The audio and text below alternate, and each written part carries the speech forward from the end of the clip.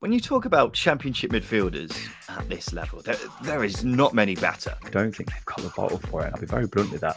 They've shown that they haven't so far. They did the same thing last season. But there's a lot to be desired with the Sheffield United side at the minute. There are so many spinning plates that it's incredibly hard to say. If a takeover happens, if they don't have to sell players, if they can bring one or two in, I do think they've got a very good chance.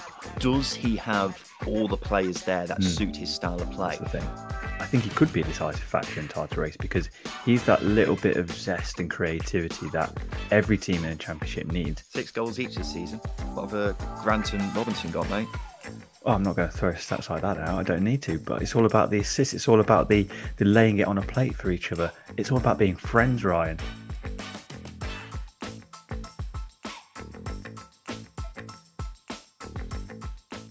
Oh, baby, it's time for the Stopwatch. Welcome back to the topical championship show with a little twist. It's 5 topics, a 2-minute timer, and 2 hosts. We're Ryan and Justin from the Second Tier Podcast. And let's get right into it. Justin, after Pirro and Patterson inspired yet another impressive win for Swansea, I have the question, who is the deadliest duo in the championship for you? Ooh, it's a great question. I think the ones that come to my mind first are Karlan Grant and Callum Robinson. I think Karlan Grant's goal record has been superb, and Callum Robinson in supply of Karlan Grant has been fantastic. He's assisted Karlan Grant 4 times this season, which just puts him up there as one of the deadliest duo in the championship, to be blunt. I can see where you're coming from. Both are very good players in their own right, aren't they? Both have fantastic records at championship level. And it's hard to argue that. 2 players who really stand out for me, though, are Luton's striking duo of Harry Cornick and Elijah Adebayo. The only 2 strikers in the championship to play for the same club and have 6 goals this season. No other championship strikers as a pair have more than those 2 this season. So I would like those 2. I think they both complement each other very well. Cornick's got the pace. He stretches defenders, while Adebayo bullies defenders and leaves a mark on them. What do you think? I think they are deadly in their own right, but are they a deadly duo together? Will Cornick put one on the plate for Adebayo? I don't know. Callum Robinson, however, would. Karlan Grant, in his own right, will do the same thing for Callum Robinson. There's a good partnership going there, and I don't think there's quite that partnership with Adebayo and Harry Cornick. 6 goals each this season. What have Grant and Robinson got, mate? Oh, I'm not going to throw stats like that out. I don't need to, but it's all about the assists. It's all about the laying it on a plate for each other. It's all about being friends, Ryan. I'm sure they are probably friends. I'm sure they're great friends in their own right. But you've got West Brom who are, they've got plenty of service. They've got Mowat, Townsend, Furlong. Sure, that service is usually coming in the form of long throws being launched into the box. But at the same time, you've got Cornick and Adebayo who don't have that luxury of quality behind them and are doing a fantastic job. So I would go for those 2. I admit, though, Grant and Robinson, 2 very good players. So, Justin, can you give me another question, please? Just how big of a boost is Tom Cairney returning for Fulham? Will it be a decisive factor in the title race? Massive boost. When you talk about championship midfielders at this level, there is not many better than Tom Cairney. Sure, he may have struggled at Premier League level, but in the championship, his record is phenomenal. And he's done it time and time again. He has been pretty key to every single time Fulham have got promoted. And he could be key once again this season. Will it be decisive in the title race? I think there are players who Fulham will be looking towards more to help them win the title this season. But there's no doubt that Tom Cairney will be a very important player. If we can see a fit Tom Cairney sort of around January time when he's back to 100% fitness, I think he could be a decisive factor in title race because he's that little bit of zest and creativity that every team in a championship needs. God knows West Brom need one like that right now. And he's the player for me. And like you said, he's got previous. He carried Fulham to promotion under Ivanovic, and he did the same thing pretty much under Scott Parker as well. He's a pivotal player for Fulham, and I think, as I say, he can be a deciding factor in the title race, definitely. Yeah, he walks into just about every championship team, doesn't he? I don't think there's much doubt in that, to be quite honest. It's interesting because Fulham have so many midfield options, don't they? And if Tom Cairney, if he does get back fully fit, it'll be interesting to see how often he plays. But I would expect him to be starting pretty much every game, would you?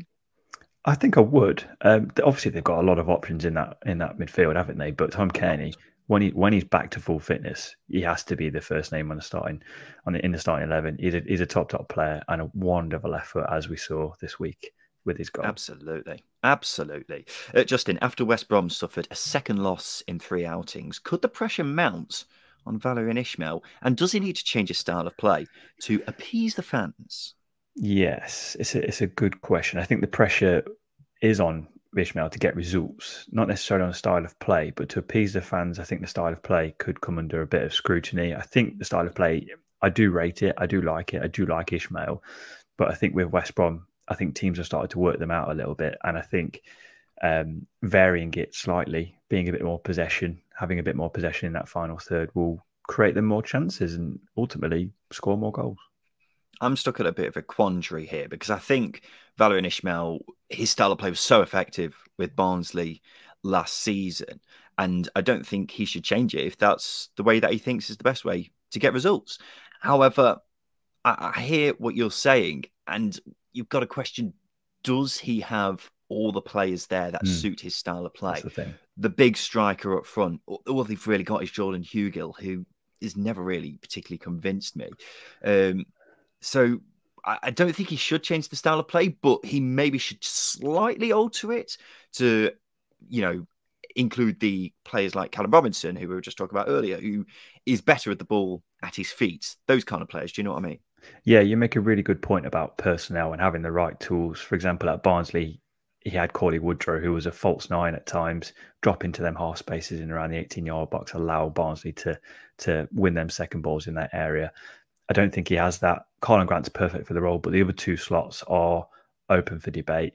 I think if they find players that can come in and do the job or get more out of the players out there now, I think it'll be fine. But it's finding that balance. They've not been helped by certain players not being at top form as well. It's got to be pointed out. But at the same time, I don't think the pressure will mount on Ismael. I think they'll continue to pick up results, and I don't think this mini drop in form will last, in my personal opinion. Justin, next topic, please. With Derby stretching their unbeaten run to 4 games, is it a possibility that they could avoid relegation this season? There are so many spinning plates that it's incredibly hard to say. First of all, it's got to be pointed out, the likelihood is there'll be at least 20 points, I think. 20 points deducted for the season. And that is a big, big deduction for any team. I don't care who you are. And for that to be happening, I think they'd have to finish at least in the top half for them to have any chance of staying up. The big problem is, as we know with their current administration, that means there's a good chance they'll have a fire sale of players in January, Justin, and that is not ideal, is it? It isn't. I think in their current state right now, I don't think they can avoid relegation.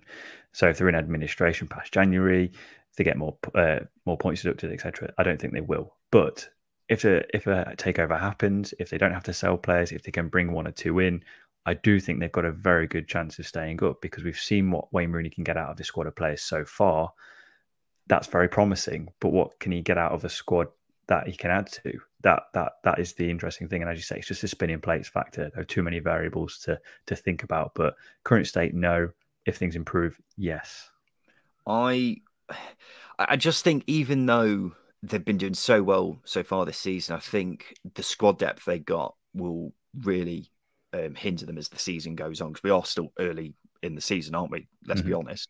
And considering they've only got 1 fit striker at the moment, Colin Kazan-Richards is coming back, but they haven't really got many other options up front. And then centre half, you're lacking options as well. It's difficult to say. Obviously, the odds are stacked firmly against Derby. It's hard to see them staying up, and a lot of it depends on how many players they lose in January. At the moment, it looks like it's going to be a lot. Final topic for you, Justin, is Slavisa Jokanovic underachieving at Sheffield United. After 3 losses in the last 4, is their mini revival over? I think I'll jump on Jokanovic straight away. I don't think he's underachieving. I think the players are. I think the players need to be playing and performing a lot better. They've got a lot of talent at that club, but they're still relying on the likes of Billy Sharp and David McGoldrick to create and score chances. It's not quite good enough. Is the mini revival over? yes, it is. It looked like they were going up the table, but they're now sort of flatlined a little bit. I don't think they can get any more out of the players that they've got. I think they need to get to January and reassess. You say the mini revival's over. You've said that without realising who they're playing this weekend. They've got Barnsley. And I could only see 3 points go to Sheffield United, if I'm completely honest. The thing is with Slavisa Kanovic teams, they always start slow, don't they? It's something we keep repeating, but it's a hardened fact at this point that Slavisa Kanovic teams always start slow. So I don't think he's underachieving. I think this was kind of expected. They're sat around mid-table now, and I think they will continue to just tick along in that mid-table area probably until the second half of the season. It's the second half of the season where a lot of expectation is being placed on Jokanovic turning this around and then being absolutely phenomenal in that second half of the season. But that's a big if, isn't it, Justin? It is a big if, and it's whether or not they can cope under that pressure, because they've got to get points on the board. If they want to be near the playoffs, they've got to start winning games. Can they go on a 20-game unbeaten run, for example? I don't think they can. I don't think they've got the bottle for it. And I'll be very blunt with that. They've shown that they haven't so far. They did the same thing last season. There's a lot to be desired with the Sheffield United side at the minute. A lot of it depends on whether they keep patience with Jokanovic as well, the Sheffield United fans, and also, more importantly, the board.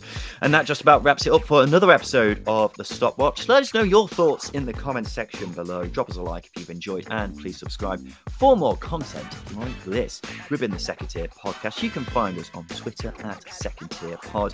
I'm Ryan Dilks1. Over there is Justin Peach 27. And thank you for watching.